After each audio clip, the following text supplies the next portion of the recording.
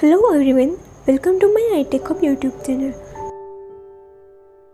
Today in this full video I will show you that how to fix our download shortcut isn't working on iPhone.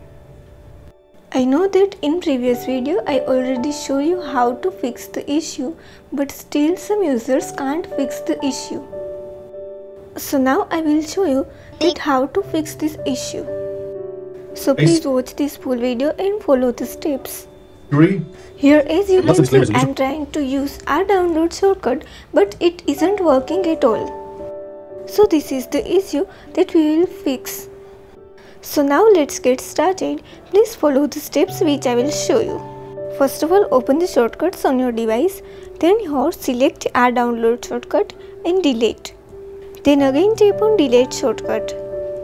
So the shortcut is deleted here. Now open the link for our download. And don't worry, I will share this link in my description also. So now tap on the link. And here you will find for 8 shortcuts. So please tap on it and again add it to your shortcuts. Here you will find our download at the top left corner. And please allow access to all the pop-ups. After doing all these steps, now again go to Instagram. In the Instagram, go to the post which you want to download.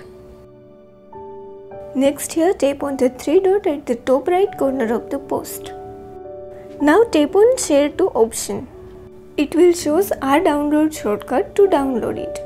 Tap on our download option. Now please allow all the notifications to download the post or reel on Instagram. And please select the option always allow for pop-ups. So here Instagram post is downloaded. Now go to the gallery on your device. Here in the recent folder you will find your downloaded photos or a video. So that is how easily our download shortcut is working on iPhones. Also you can anything download by using our download shortcut on your device. Hopefully this video is very helpful for you all. Thank you so much.